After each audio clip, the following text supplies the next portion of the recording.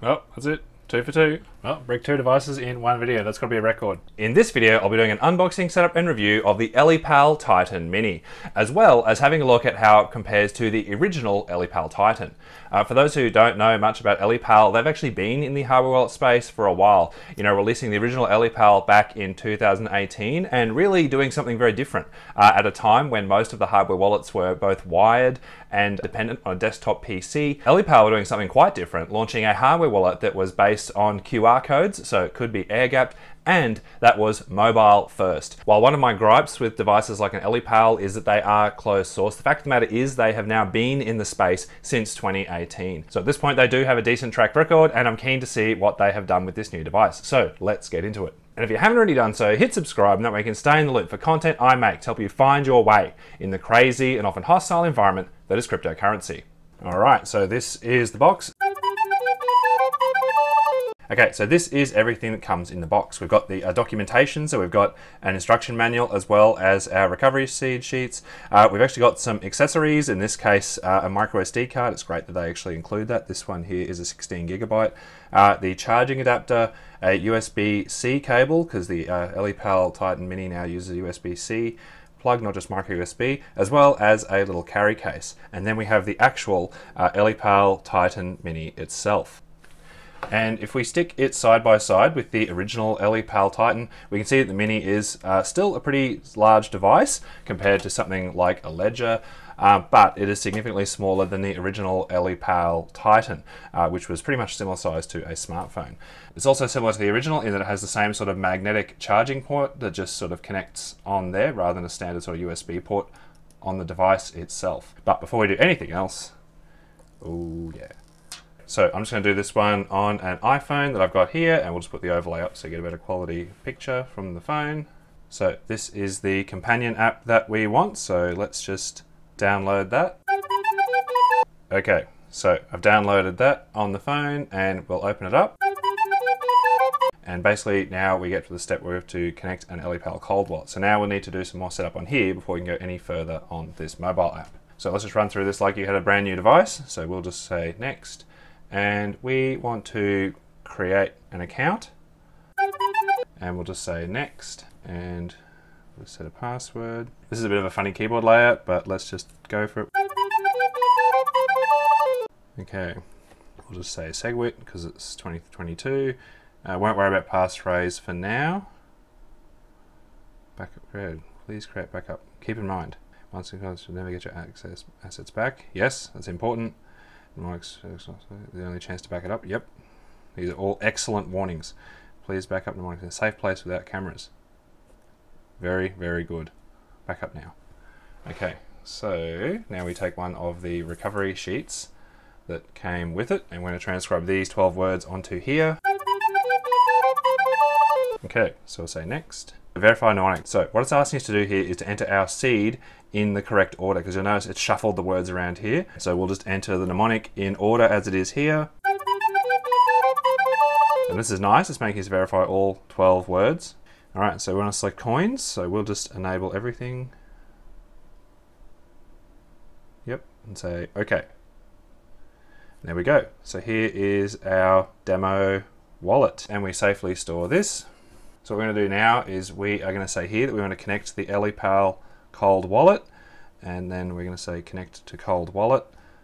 It wants to access camera, yes. And what we're going to do over here is press this little chain button here, and it's going to want to scan this QR code. So you can see it's going to automatically scan each of these pages. There we go.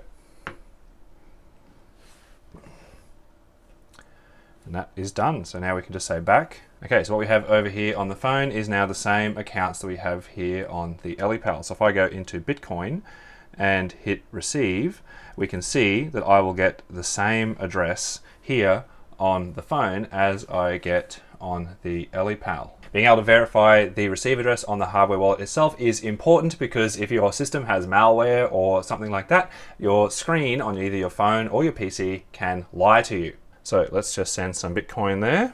So those funds are on their way. You'll notice everything has just changed here in terms of the background, and this device here is actually running a much newer firmware. It's several months later now from when this was all originally shot, but the catch is that the original wallet that was generated on the original firmware that shipped on these can't actually be used to send funds. It'll just throw all sorts of obscure errors. So you'll notice now we're using demo 2 to send some funds that I have just sent onto this wallet. So we'll demonstrate that process.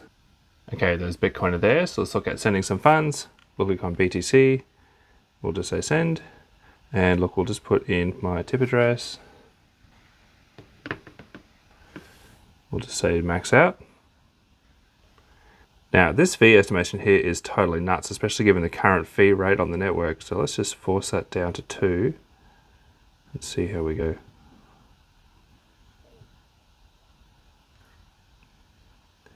All right.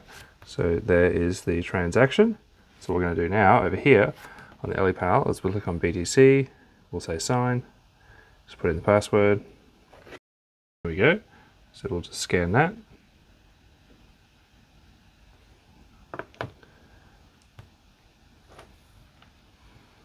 So basically what we see over here is the same transaction that we expect and the right address. So I'll say OK. And now we just scan this. And there we go. Transaction sent. Let's just have a quick look around on the Ellipal itself, as well as compare this to the Ellipal Titan. There's really not much in the settings. Change the languages, we can see the firmware version, and we can update the firmware. Okay, so let's just compare the two devices. So I've actually got the same wallet here now on the original Ellipal Titan on the left and on the Mini on the right. We can see that if we go into hit receive on Bitcoin, we get the same address on both, and that is what we would expect. And basically they're very similar. We can see that they support pretty much the same coins, pretty much even in the same order as they are between the two devices, though you will notice that there are some coins that are not available on the Mini at this time that are available on the Ellipal Titan. And we can actually see that if we go to the coin list, and we can actually see here that there are some coins that are available on the Ellipal Titan but that are not available on the Mini. But honestly, if we have a look at what is not available on the Ellipal Mini, I think mostly that's stuff that people aren't going to care about in 2022 anyway. The only other interesting thing that I noticed is it does look like Cardano should be supported on both devices, but if I have a look on the Ellipal Mini itself, Cardano is actually not there. There's just nothing between Ripple and Dodge on this device at all. So this did ship with firmware 1.0. So let's see if this is something that's fixed through a firmware update. So when I actually recorded this back at the start of November, there was no new firmware update, but we're at the end of November 2022 now, and that has changed. So let's give this firmware update a go. So basically to do this, we are going to need the adapter that came with it, because that actually has the micro USB slot on it. And we're also going to use the 16GB micro SD card that came with it. You're also going to need a reader for this, so any standard USB one will do. So we're just going to head over to the Ellipal website, click on support, and go to firmware update. Got the Ellipal Titan Mini, and we have already generated a seed phrase. Now, this is fascinating. Improved cold wallet security, fix known issues. And the thing with a device like this is it's all closed source. There's no real changelog, so we don't actually know what happened. But clearly, the firmware that this Ellipal Titan Mini shipped with was not really safe to use. But anyway, we'll update the firmware and we'll go from there. Okay, so we want the file. So we've clicked to download that file. And once it's downloaded, we will just shove the file onto the micro SD card. And basically, we just follow these instructions. Okay, so we've got our memory card with the file on it. We've got the adapter. So step one is we're going to turn this off. Power off. Okay, so we are going to put this micro SD card in the adapter.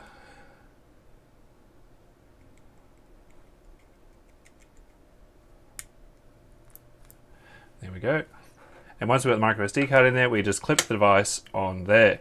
The magnets will hold it straight on, and because of the way the magnets are set up, you actually can't connect it the wrong way at all. So that's pretty much idiot proof, which is great. And once we've done that, we will just connect it to power, and I'll just use a ledger cable because I feel like being crazy like that. Okay, so from here, we're just going to click on the little cog, go into update, and it's going to check. There we go. So please ensure battery is 50% power, start update. So it did the update, and this has been sitting here for ages, and actually it looks like it's stuck on a boot loop, so I'm pretty sure this has actually just bricked itself. Fortunately, I've actually got a second one of these, so what I'm going to do is take this one out, download it all again, and try a second time. We'll see if we have more luck. Oh, that's it. 2 for 2. Oh, bricked 2 devices in one video. That's got to be a record. Okay, so it's actually now mid-January 2023. So this has been dragging on for a while now. Ellipal were aware of these issues with their previous devices and the firmware updates, and have actually sent out a replacement device. So that is fantastic. All right, third time's a charm. Let's see how we go. Now, I'll just quickly point out, this is the standard edition of the Ellipal Mini, so it only comes with the charger and a USB cable. Okay, so let's have a look. So if we go to about, okay, so this one has shipped with version 1.4 of the firmware, which is much newer than any of the other samples I had received. So the current version now is 3.0, so let's just follow these instructions. Go update, firmware update detected, please ensure 50% power. It was basically full before, so let's say start update. Okay, here we go, moment of truth. Okay, I turned it off. Now the question is, will it start properly?